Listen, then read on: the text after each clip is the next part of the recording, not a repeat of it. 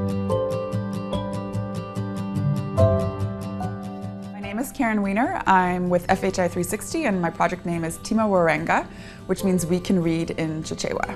What it does is it brings together parents, older siblings and community members to locally duplicate, to hand copy tons of little simple decodable stories for grade 1 and grade 2 children in Malawi.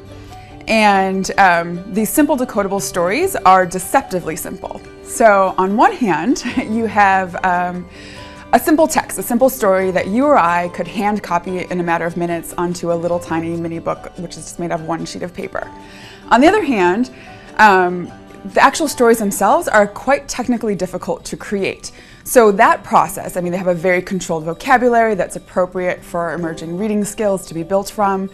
And so that process, we're actually going to be using reading experts and linguists and, professional writers to help create these stories in another part of the country, which we'll then put together in a digest and then distribute to the communities to use. And so when you give them the digest, the community members in the schools, and a stationery kit of simple paper and pencils, they can turn 2 reams of paper into over to 1,000 stories in a very short amount of time.